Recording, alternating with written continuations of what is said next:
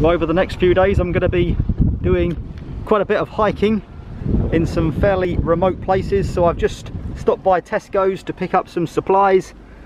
I have got a load of drink, Fanta and water, some fruit, and then plenty of snacks, bread rolls, crisps, Kit Kats of course, more water and some chocolate.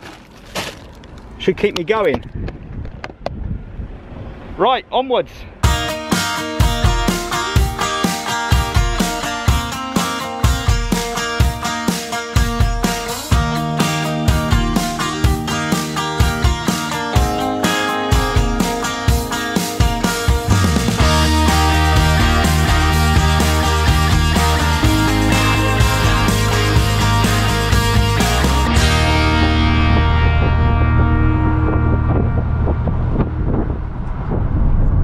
To these single track roads. It's a dead end up here, and hopefully there's a car park just before the dead end. Made it to the Castle Sinclair Girnigoe. There we go. I'm going to head onto the walking trail. About 10 minutes walk down there I think, and I'll tell you a little bit more about it if I can get through the gate here. I'll tell you more about it en route. A couple of good signposts here. One for Noss Head, which is where the lighthouse is over there in the distance, and the other one here for the castle. Right, this direction.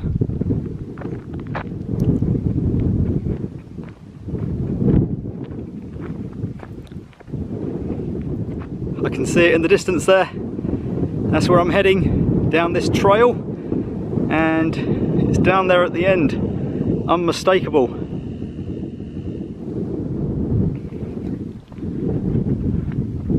Right up ahead of me. It was not as far as I thought. Maybe just 5 minutes walk. Try and get through here. Close the gate behind me. Oops. There we go. There we are. And I can see some scaffolding holding it all up. So there's the original castle, dating back to the 13 and 1400s. And then you can see it expanding and getting larger, being restored, being rebuilt. And this is 1530 to 1610 now. And then the final version of the finished castle, I guess you could say, 1610 to 1680. It was a massive castle, and it was extremely secure because it was built, you can see, on all of those rocks down there. So getting to it was a feat in itself. There we go, up close now. So originally thought to be two castles.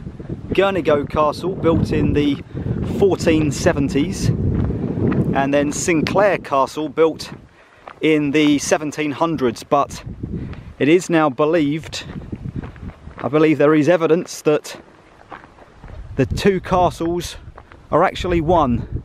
So what they thought was Sinclair Castle was actually modifications and extensions on the original castle Girnigoe, hence the name Sinclair Girnigoe Castle. Okay, let's see if we can get across this bridge. Yeah, it's open. I didn't think it was going to be open, but look at that. That is only just standing. And I'm about to walk underneath it. It's a sea stack out there. Amazing. Right, let's see what's actually in here. This stone here on the entrance was unveiled by Prince Charles on the 1st of August 2005 to commemorate the first phase of preservation works here. Wow, look at that. I don't know if that's original. I guess it must be. And then around here, I guess we're in one of the inner courtyards. As you can see, most of the castle now has been destroyed over a few centuries of weather Can be some harsh winters up here in Scotland, not to mention the incredible wind that you get up here on the coast. But look at that, I mean, that is just about standing. I would imagine that in years to come there's a chance that may collapse as well, especially during storms. And what I like as well is that there's lots of info boards around, so it tells you a little bit about where I am now, the outer ward. I'll go and take a walk a little bit further in, I think. But yeah, look at this out at sea here. This, by the way, is Sinclair Bay. It's an area that ships, when they're navigating the northern British Channel, I think it's called the Pentland Firth, when there's bad weather, it really is bad weather, and there's been many shipwrecks over the years up there, so when it is bad, rather than chancing their luck, they'll come and anchor here for a day or two to ride out the storms. Right, let's go and see what's over the other side there. Another very detailed signpost here. This is the Tower House and Inner Ward, and there's a picture of what it would have looked like, and I'm guessing this section here is what you're seeing right here in front of you now. Scaffold holding it up, and it looks really weathered, but it's still standing. That's the miracle here. What a piece of history. There used to be a timber bridge that crossed this little ravine.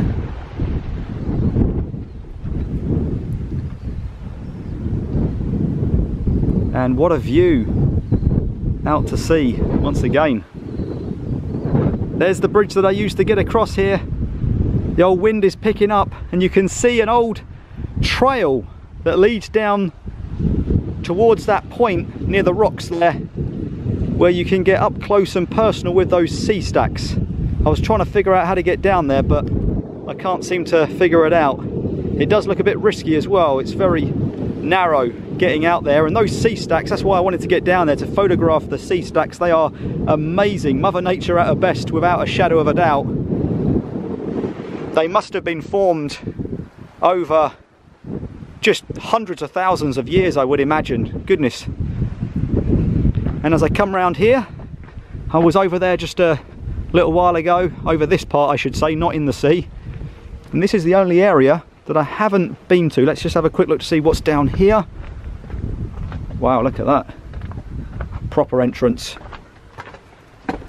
And ah yes, no, it is fenced off, so you can't get in there. It's all being held up by steel supports. Same with this way, you can't get through. There is a sudden drop, and also I guess things are starting to fall apart, sadly. Look at this old concrete. My goodness, it looks hard. It looks like it's about to disappear over time, as it probably has already with rain and storms that you get in this part of Scotland. Right, I'm going to call it a day for this video. Wick has been amazing. There is so much to see on the NC500. Honestly, you could probably spend weeks and weeks and weeks, maybe a month, driving the circuit that is the NC500. But as I said, going to call it a day here. In the next video I'm going to be exploring John O'Groats and also Dunnet Head and the Duncanby stacks. If you like those stacks, as I do, the Duncanby ones are even more impressive, so I am told. But for now, I'll leave you with a view out at sea. Thanks very much for watching the video, as I said before, and I will see you in the next one.